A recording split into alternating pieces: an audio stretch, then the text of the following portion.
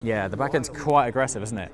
What is quite impressive with the lights on this, you'd be forgiven for thinking they're entirely new lights from an 812 Superfast, but because they've put this sort of eyebrow over them with the line of the boot, it sort of created this perceived different shape around them. I can't make up my mind about the application of the, what I call them, canards on the rear boot lid. On photos, it looks like they're part of the sculpture of the car, but in actual fact, they're stuck on. It's a little bit Mansory, isn't it? But from afar, they look really good. So I can't quite make up. Totally defined by the engine and transmission, this car. And it revs to 9.5, and it's a naturally aspirated Ferrari V12, which is a slice of the automotive holy grail, through a twin clutch box, and Ferrari do twin clutch boxes, and more specifically, the marriage and relationship between the engine and gearbox, unbelievable. So that for me is the defining thing of this car, that it revs to 9.5. Some angles I'm like, it looks really good. Other angles I'm like, looks a bit too aftermarket. It's funny, I don't think it quite has the elegance and sophistication of the TDF, but it also has incredible presence, and it's like quite a muscular interpretation of the 812. Look how it molds out of the wing as a single piece and then continues as this massive ducktail flick around the rear. And these as well, so this actually bleeds aero out. So that's probably pressure bleed for the rear arches, because at like 200 miles an hour, there's quite a lot of lift generated from the arch, so they need to bleed out air. Spec's cool, love the purple, it's brilliant, isn't it? Super cool. All right, dude, how you doing, man? How's things, good? Yeah, how's everything? Oh, man, it's great edit. Yeah, man, it's good, nice, great edit. I look forward to that. Look, mate, nice to see you. Likewise, And, enjoy see you again. your time over here. Great to meet you. Great to meet Take you. care. See you around. So about 4 weeks, maybe 5 weeks ago now, we were invited onto the Mavericks podcast, and it was one of the best podcasts that I've been on. Like, and you know it's good because the research they did was amazing. It was really, really good. And they'd gone way back into my backstory and asking all sorts of questions and things that even I've sort of forgotten about. And yeah, we ended up talking solidly for almost 2 hours, and it just went through. And I kind of thought, I wonder if this episode will ever see the light of day. And we've just bumped into James there, and he's just shown me the first edit, and it looks really, really cool. So excited for that to come out, man. It'll be great. Half-scale cars. Dude, my little boy would lose his mind.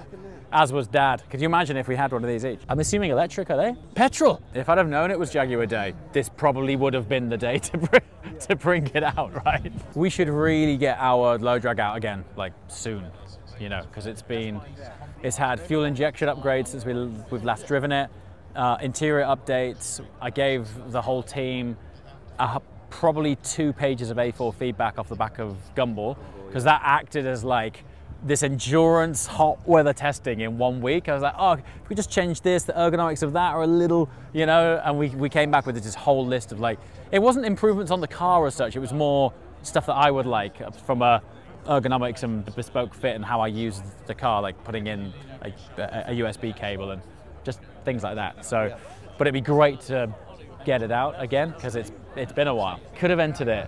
Why didn't we think about that? To be fair, I didn't know that there was a Jaguar Day on the second day, the SP3. It's probably the best spec'd SP3 I've seen. I find them quite spec sensitive. Some of them look okay. That one's stunning, right? I also think they're going to age really well. I mean, the aero sculpture on it's pretty wild. Come and check out the rear of it. They're pretty out there. It's like they've taken the strakes off the side of a Testarossa and curved them around the... So that has the 812 comp engine that revs to 9.5 in the back. Naturally aspirated, no hybrid. It's very cool. It's probably more pure a car than the LaFerrari actually, because it doesn't have any hybrid. More advanced twin clutch blocks, probably less weight. It looks pretty cool. Looks pretty cool. Yeah. What is this oil cooler hanging off the back of the car? When these things used to crash, they would crash so badly. That and that is the fuel tank. So you're sat in a bath of fuel. It is a bomb, right? I mean, it literally is a bomb. Okay. Which one's yours? Look, I mean, that is a sort of petrol bath bomb with a thin skin aluminium sheet between you and fire. Well, that fire, I would imagine, based on the age of this car, that fire extinguisher is a retrofit, because I'm not sure back in the day. How's that for a headrest? So the Group 5 Mark 1s. They'd learnt so much off the development and success of the GT40 that underneath there is a totally revised chassis geometry suspension that actually has literal GT40 components in it. So this is actually quite a special car. And they made a handful of these. They didn't make many, and it raced in, I guess, what you could kind of compare it with being a sort of touring car, but really unique. I mean, in the back here, you see in the chassis, there's those sort of breather holes. Mark 1s don't have those. It's just a really, really bespoke chassis, but sadly, most of the work that makes this a Group 5 car, you can't and will never see. That's literally welded into the chassis of the car itself. It's like fabricated into it. I mean, even suspension mounts, like hard points of this are different than in a normal Mark 1. It does look fast, right? It just looks fast. It's just so light, right? So light, so compact. Like this thing down a British B road. So good.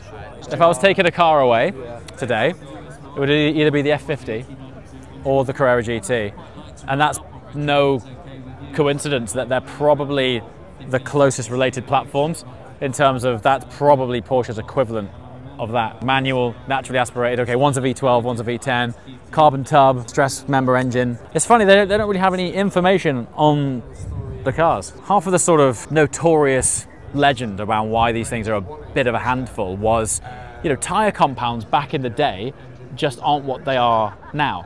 And if you put a fresh set of Michelin Cup 2s on this, or even a 4S, transformative in terms of the way they handle and feel, and basically reinstill a load of confidence back in. It's a big step on. So oftentimes, collector cars versus driver cars still have the same rubber that they left the factory on.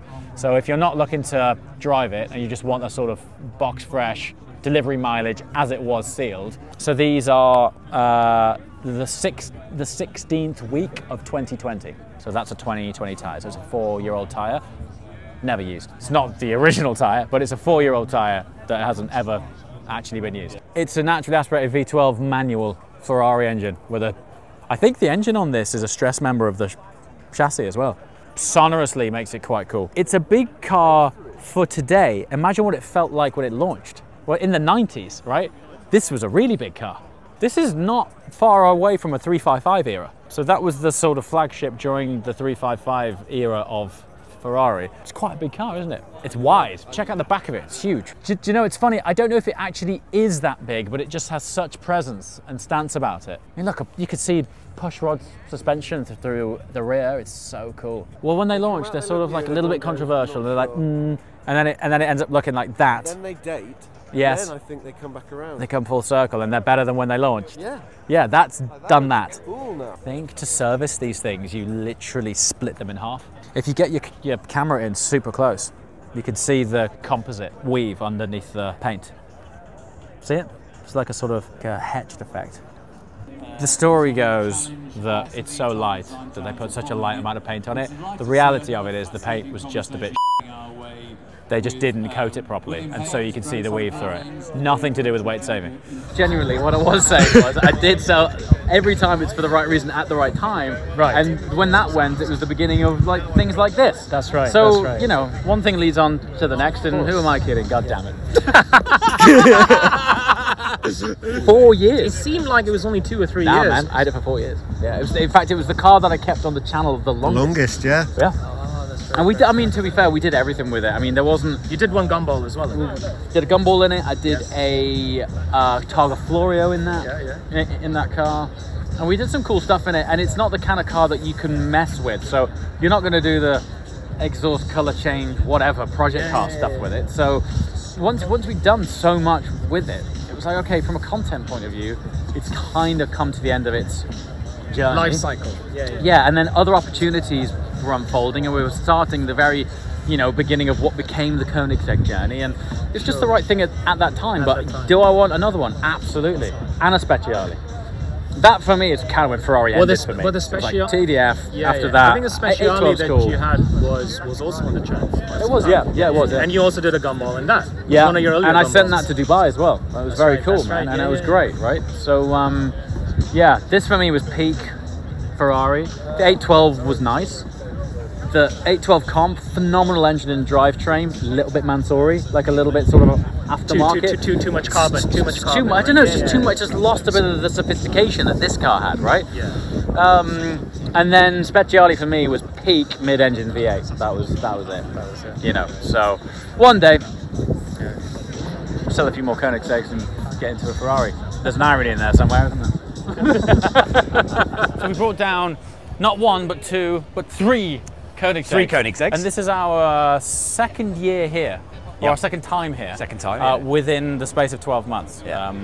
And little did we expect that we'd be here this time with a Gesco. So that's cool. Decent progress. How many people have asked you if they can buy a Gesco? Oh, I've lost count. I wish we had more. I wish we had some left to sell. I wish we had some left to sell. When people see them in reality and they're able to sit in them, yeah, and they're like, "Can you get me one of these?" Because it's so real when you're in it, and they look like, on paper, they're just unicorns. And then someone sits in one, and they're like, "Okay, this is a real car." But you think about pretty special. us being here last year, yeah, without this car, and the attention that we were getting, yeah, even off the back just of off the back of those, and then areas, the conversations that they've stimulated over the last 12 months to get us to the point where we've got to now, is just quite incredible. So to have one sat here on the lawn, it's pretty amazing, isn't see. It?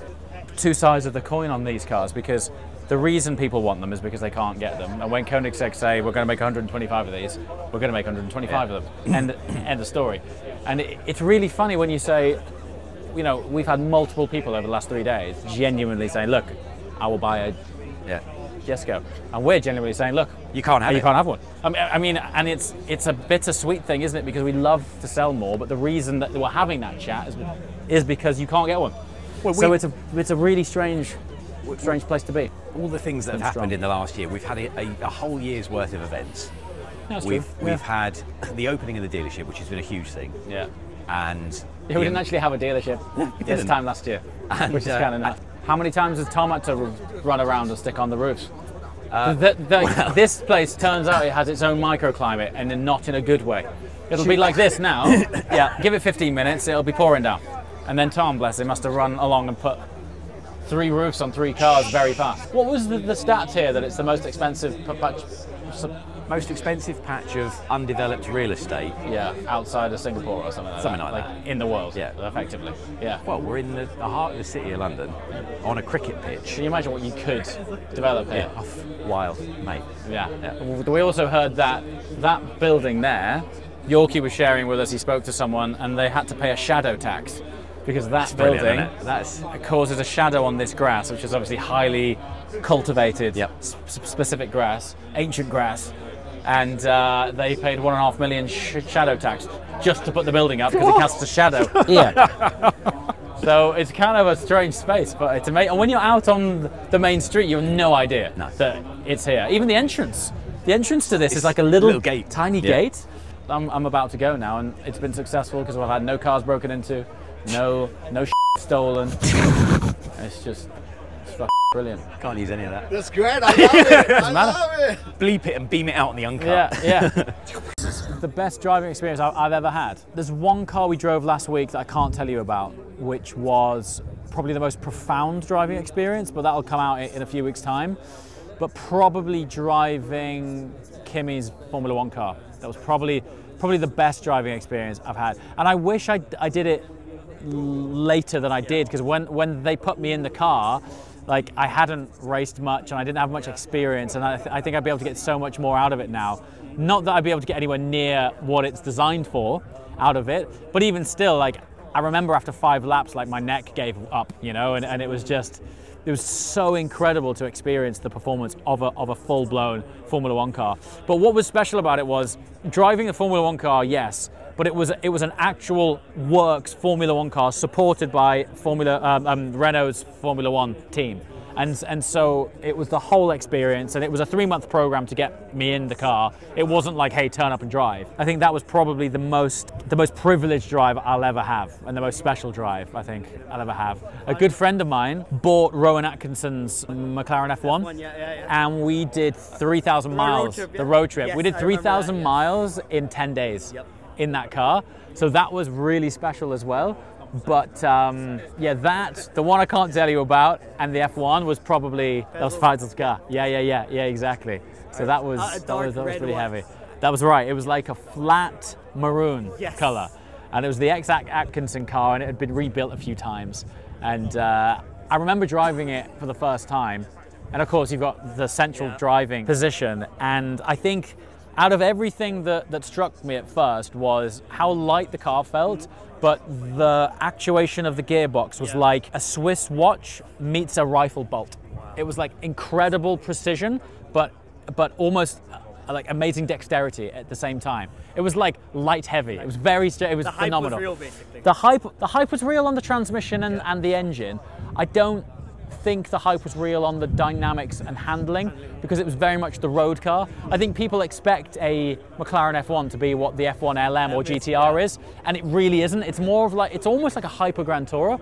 It's like a very lightweight manual, like sporty GT almost. And you know, back then you were like 30-year-old sort of tires, right? So you got very big, tall sidewalls, and when you go around a corner, it's not like today we take for granted that you can go around a 90-degree switchback on an Alpine pass by crossing your arms. Can't do that in an F1. It's like handfuls of it, round, wind off the lock. The performance in a straight line was incredible, but driving dynamics wise, I don't think it's what people expect. It's very good, but perhaps not what you might imagine an F1 to be. It's probably what you imagine an F1 LM to be, yeah, which is cool.